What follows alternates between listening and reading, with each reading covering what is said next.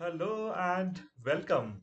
This is Bhaskar from Pharma Growth Hub, and in today's video, we are going to talk about the new draft guideline of the method validation. Yes, now this is the method validation guideline you can see on the screen, and this is the second version of this validation guideline, and there are very interesting changes ICH has made, and this guideline is not yet finalized, but it is under the public consultation.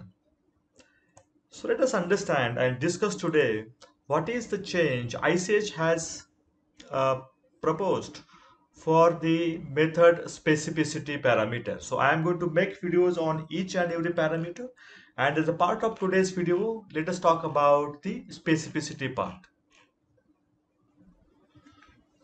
Okay, so we are on the page number 7 of the draft guideline, and you can see a parameter which is the specificity 4.1. The first change you must have noticed in defining the term itself. If you refer old or the current guideline, not the old one, but the current guideline, that is a Q2 R1 version, you will find term which is specificity. So ICH has now included this change, which is very important according to me. Rather than saying specificity, ICH is mentioning this parameter as a specificity or selectivity. Now, if you refer the ISO as per as the selectivity's definition and the specificity's definition, you will understand why ICH must have done this change. So, what is meant by specificity? If your analytical procedure is, let us say, HPLC, and there are three important analytes that you want to analyze. So if you prove that these three analytes are only eluting at their respective retention time, and there is nothing getting eluted at their retention time, then your method is called as the specific. Now I will explain further what is the real difficulty in proving the specificity. Now this is a drug product that you are analyzing, and that drug product also contains the sample matrix, excipients which are also part of your test solution. Now this excipient may not give the response to your detection technique, let us say by a UV detector. So that though they are getting eluted, let us say at the same retention time of those three important analytes, your detector will not recognize them. But that doesn't mean they are absent into the chromatographic run. They are very much present. It's the detector's inability to detect them and provide the response.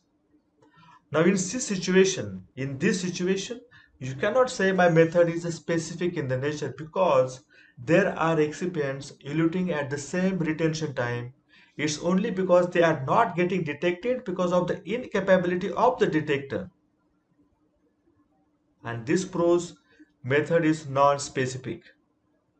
Now what is the another word which is very important, that is selectivity.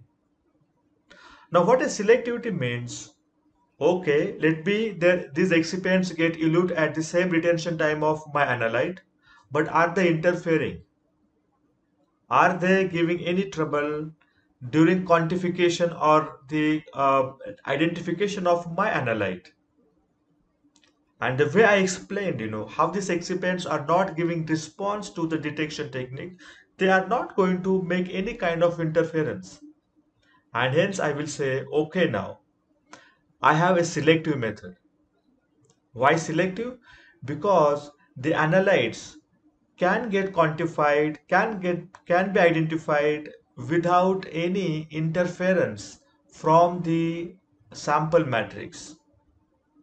So this is the difference between the specificity and the selectivity. So let us now begin with the discussion on this one parameter, how this parameter can be proved according to the draft version of the ICH guideline.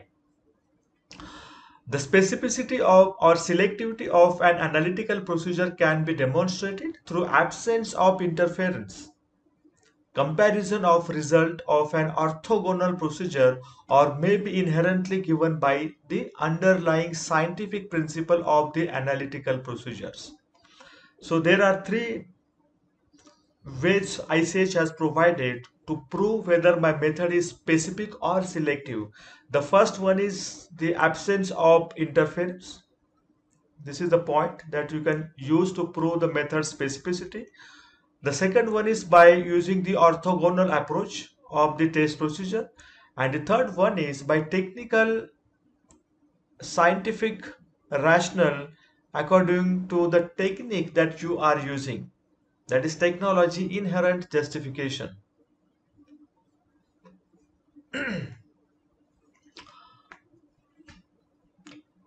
Selectivity could be demonstrated when the analytical procedure is not specific. Now, this statement is very important and this justifies why ICH has adopted the term the selectivity. The selectivity could be demonstrated when the analytical procedure is not specific. And I explained you what is meant by specificity of analytical procedures. However, the test for analyte to be identified or quantified in the presence of potential interference should minimize that interference and prove that the test is fit for purpose. So we are trying to understand if there is a presence of sample matrix, there may be illusion or the co-illusion of the excipients along with my interested analytes, but how it is not interfering in their identification and the quantification is the probability of proving why my method is selective in the nature, even though it is not a specific in the nature. So when one analytical procedure does not provide sufficient discrimination, a combination of two or more procedures is recommended to achieve the necessary level of selectivity. So you can use multiple test procedures to justify and prove why the earlier method was selective or specific in the nature. Let us understand the three different approaches ICH has proposed in the draft guideline. The first one is absence of interference. So the specificity or selectivity can be shown by demonstrating that the identification and or quantification of an analyte is not impacted by the presence of other substances, not impacted by the presence of other substances. Now here it is very important that though they are present into the sample, but how they are not impacting, on the intended purpose of the analytical procedures. And what are the substances? The other substances can be impurities, they can be a degradation product, they can be a related substances or matrix or other component present in the operating environment. So you run the system, HPLC system, if you have the HPLC test procedure, and prove that even though the substances are present, maybe they are well resolving from each other with the resolution, and you can justify why they are not interfering, why there is an absence of interference. Or in case if they are eluting along with the principal peak, but they are not responding to the detection technique, and hence they are not giving any interference, so there is absence of interference. The second technique of proving selectivity or specificity of analytical procedure is orthogonal procedure comparison. Now what is meant by orthogonal test procedure? In case if you are using, let us say, reverse phase HPLC method for quantifying assay, you use very different test procedure in terms of its selectivity.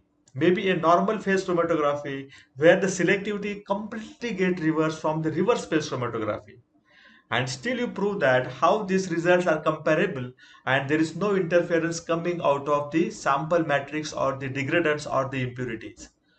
Your orthogonal method must be a monograph method or earlier validated test procedure. Otherwise, you cannot compare the test result between these two methods. So the specificity or selectivity can be verified by demonstrating that the measured results of analyte is comparable up to the measured result of a second well characterized analytical procedure, example orthogonal procedure. Now this well categorized word needs to be further well understood, right? It must be validated test procedure, otherwise we cannot ascertain the result generated by the second procedure. So generate the result by second procedure, which is called as orthogonal test procedure now, and then compare the result, how much assay value you got, how much resolution you got between these two procedures. And if the results are comparable, at least for the quantification, the content of assay, then you can say yes, my method under validation meets the requirement of the specificity or selectivity, and that stands valid. The last point, that is the technology inherent justification. In some cases, where the specificity of the analytical technology can be ensured and predicted by technical parameters, example, resolution of isotopes in mass spectrometry, or chemical shift in case of NMR signal. No experimental study may be required if justified. Now, these are the fundamental techniques like mass spectroscopy or NMR, and the shift into the chemical shift of the signals provide that this is something a different compound. In case if it is MS spectroscopy and if you prove that the two isotopes are well resolved, then there is no further necessity to probe and prove why there is a absence of interference or why my method is specific in the nature. So these fundamental tools itself sufficient to justify and prove that your method is specific or selective in the nature. So this is the first parameter, that is the specificity or selectivity. In the upcoming videos, I'm also going to talk about rest other parameters. Thank you so much.